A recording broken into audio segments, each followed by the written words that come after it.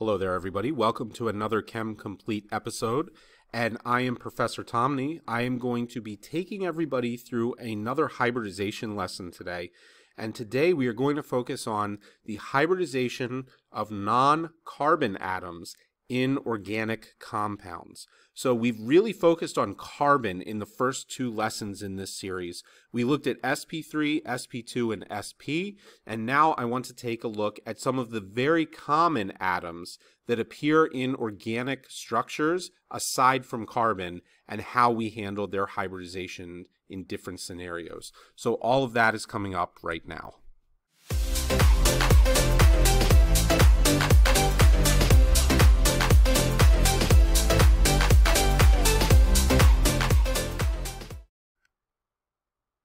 All right, so before we get started here, if you could just leave a thumbs up, that will really help promote this material and get us further into the YouTube algorithm. It really helps the channel out whenever you can do that, and I appreciate it.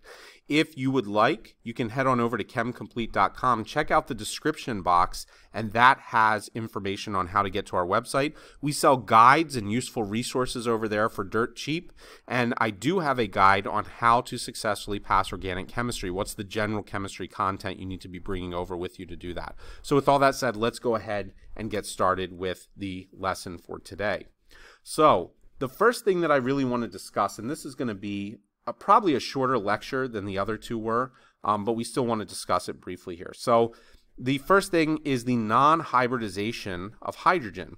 So hydrogen is probably, next to carbon, the most prevalent atom that we are going to see in organic compounds. So it's a very common element in organic compounds, and this is where we get the idea of hydrocarbons from, is carbon is very often involved in bonds with hydrogen.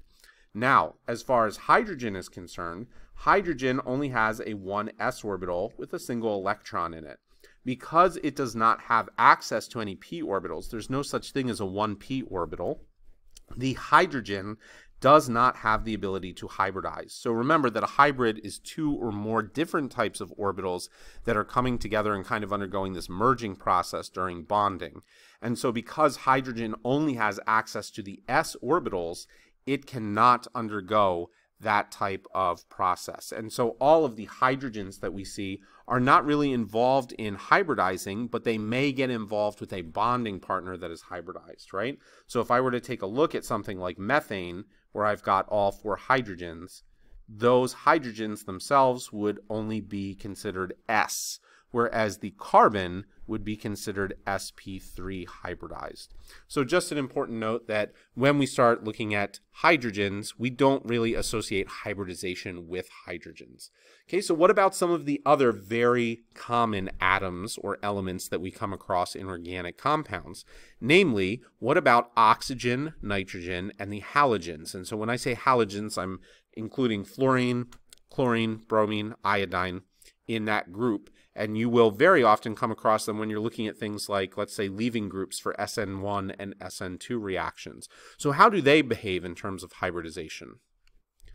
So if I take a look at a relatively simple organic compound, let's go ahead and use methanol. So we're going to have the hydrogens coming off of the CH3 group, and then you would have an oxygen. This oxygen would have two lone pairs, and then it's going to have a hydrogen. So one of the things that we need to kind of discuss or approach here is the lone pairs. So if you watched the other videos in this lecture series, you should already be familiar with the idea that when we have sigma bonds are going to be involved in hybrid orbitals. Okay, now again, the exception here being that hydrogen cannot hybridize. So we know that oxygen is involved in two sigma bonds here. So we would at least expect both of the bonds that are involved here to be occurring in hybrid orbitals for that oxygen. So at a very minimum, it's got two of these sigma bonds. It would have to at least be sp. Now the question comes in when we start looking at lone pairs. And so are lone pairs going to be in hybridized orbitals, or are they going to be located in p orbitals? And the answer really lies in taking a look at or analyzing the molecular geometry that we find around here. So we have a 109.5 bond angle when we're looking at something like methane. And when we get to something like methanol, it turns out that the bond angle here is roughly around 104.5. So it's not exactly the same, but it is pretty close to the 109.5.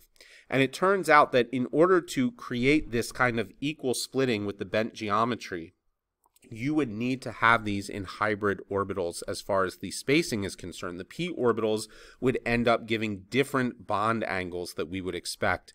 And so it turns out through evidence and being able to look at the bond angles in these types of molecules that indeed they are going to be in hybrid orbitals, these lone pairs. All right, so that means that the oxygen would be sp3, because if the lone pairs also exist in hybrid orbitals, then I need 1, 2, 3, 4 hybrid orbitals, which means it's got to be s and all 3 of the p orbitals in order to get sp3. Okay. Now, if this is the first video that you are watching in the series and you aren't familiar with sp3, sp2, and sp hybridization states, I would strongly encourage you to check out the playlist that is linked in the description box and go back through the first 2 lectures, because they really outline how this occurs with carbon. We go through in great detail the hybridization and how do you deal with sp3, sp2, and sp. And then this will start to make more sense. All right, but if you are familiar with that, the lone pairs, generally speaking, are going to be found in hybrid orbitals.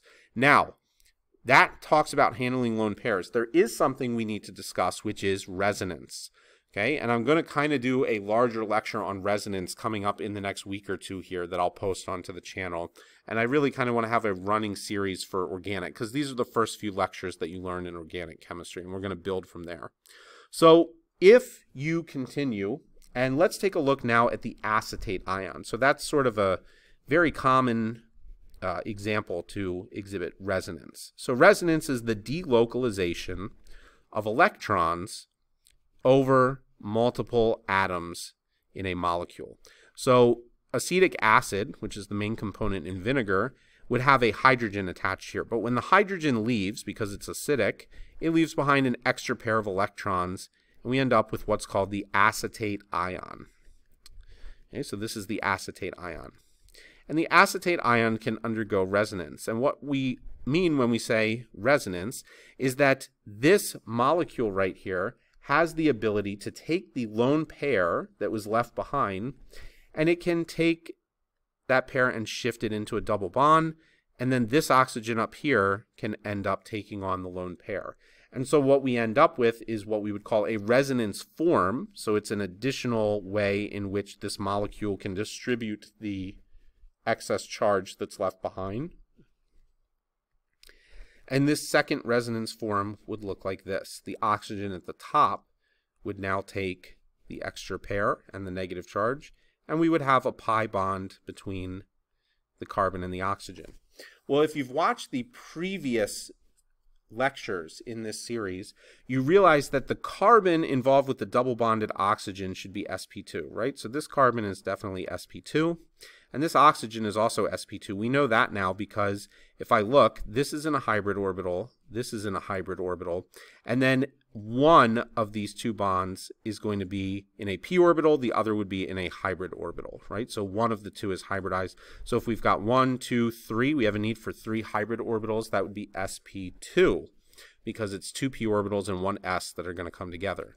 Now, the key here, what you need to understand when you're looking at this, is that when we're dealing with resonance, resonance forms do not exist individually. So that is to say that this form right here and this form right here do not switch back and forth. They don't take turns going back and forth and moving the electrons around. It really gets delocalized over the entire set of oxygen-carbon bonds. And so that is to say the truth, the reality, is that it's kind of a blend between these 2 states that is existing. Okay, that's what's actually present there, is a delocalization or a movement of these electrons between the 2 carbon-oxygen bonds, and it's being spread out that way. And so what happens is, because both of these oxygens need to be involved in this type of process, it's going to kind of play a trick on you when you start trying to analyze this. So let's do a different color. Let's come up here, and I'll pick out green. Okay, if you look at this oxygen, you might say, all right, here's a lone pair. Lone pairs exist in hybrid orbitals. Here's another, and here's another, plus there's a sigma bond. So that's a total of 4 hybrid orbitals that are needed. So, oh, this must be sp3.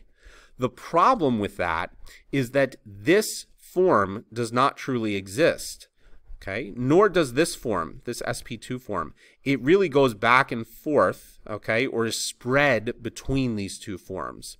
And so what you need to really realize is this oxygen that you're calling sp3 is at the same time really trying to also behave in an sp2 type of state.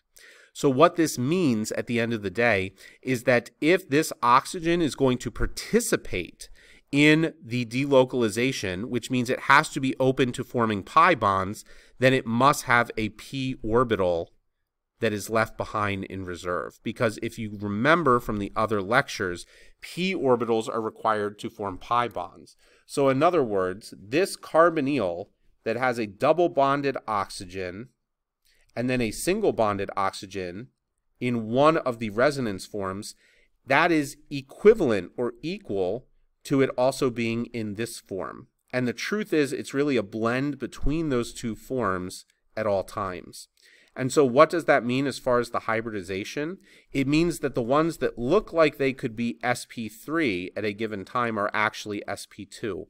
And they have to be sp2 because if they were not sp2, they would not have the p orbital left behind in order to help participate in the shifting of pi electrons back and forth. Pi electrons exist in p orbitals.